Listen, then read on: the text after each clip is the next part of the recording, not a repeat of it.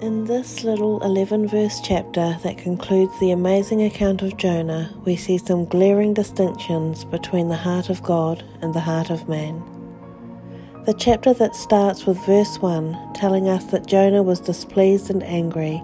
The last verse of chapter 3 tells us what he was displeased and angry about, and it was that God had seen the repentance and faith of the people of Nineveh and had mercy upon them, and not destroyed them as he had said he would. To understand why in Jonah's flesh he would have been so displeased and angry about this, we have to understand who the Ninevites were in relation to the Israelites in Jonah's day. For most of the prior history of Israel, the Ninevites had been a cruel enemy and persecutor of the people of Israel. So in Jonah's heart, receiving God's vengeance was what they rightfully deserved. Jonah wanted justice to be delivered to the Ninevites, not mercy. He wanted to get even with them, not see them forgiven. How often are we like that? We have a dispute with someone and then we want justice for them and mercy for ourselves. But you see, the one true God, while he is a God of justice, is also a God of mercy, and he has shown that mercy to us at the cross. On the cross, Jesus received the full weight of God's justice for our sin, so that God could show mercy to all those who repent of their sinfulness and trust in him. The Ninevites repented and submitted to the God of Israel, and thus they received his mercy instead of his justice. The same offer is open to us today if we will receive Jesus as our Lord and Saviour. Because Jonah did not fully understand the nature of God, his own heart was filled with anger, whereas the heart of God was filled with love. Jonah had a love of sorts in this chapter, but it wasn't for lost people. Instead, it was for a tree, an inanimate object that gave him shade from the heat of the sun. Jonah's love was so different from God's love. Jonah loved the tree for what it could do for him, which was to give him shade.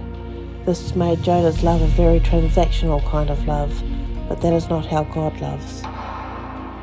God's love for the lost Ninevites was not because of anything good in them. They were a very evil people who had been responsible for the deaths of many Israelites. Yet God's love for people is not based on their behaviour, performance, or what they can do for him. Rather, it is based on his character of love and what he can do for them. That is why Romans 5 verse 8 tells us that while we were yet sinners, God demonstrated his own love for us by sending Jesus to die for our sin. The other beneficiary of God's love in this chapter is Jonah himself. He was already a child of God and part of his chosen people, yet he had strayed from God since the beginning of the book, when he had refused God's command to go to Nineveh and call the people there to repentance. Yet God did not give him justice, but instead lovingly and patiently dealt with him so that Jonah would come to see God's true heart. God's love for us is unrelenting, and he never gives up on us. We see this same God in the parable of the prodigal son in Luke 15. The son who demanded his inheritance and left his father never stopped being his father's son, even though he sinned greatly against his father.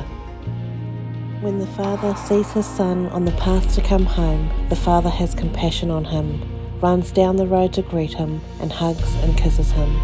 The father goes on to joyfully give the son a new robe, a ring, and a pair of sandals, and then throws a big party for him. That is the God of the Bible, and the one we worship. Amen. God bless you all.